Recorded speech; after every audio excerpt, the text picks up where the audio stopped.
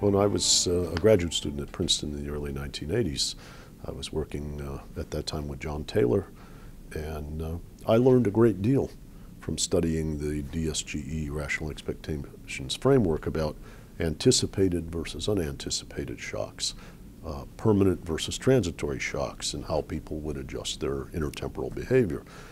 But I also believe in diminishing marginal returns.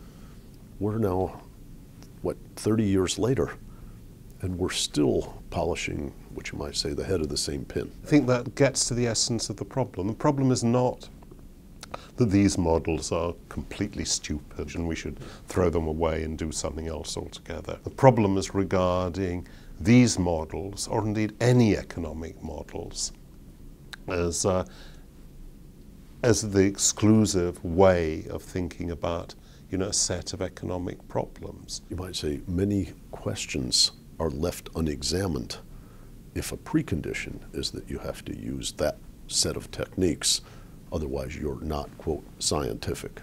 Yeah, that's exactly right.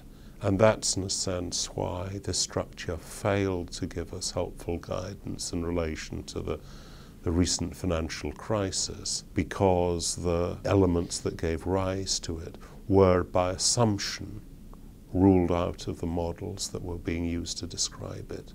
And Robert Lucas wrote something that you cite here, I believe it was in The Economist, in response to, we say, the Queen's question and the crisis. And his reaction was essentially that we couldn't predict crises of that kind because economic theory, which means his economic theory, demonstrates that crises of that kind cannot be predicted.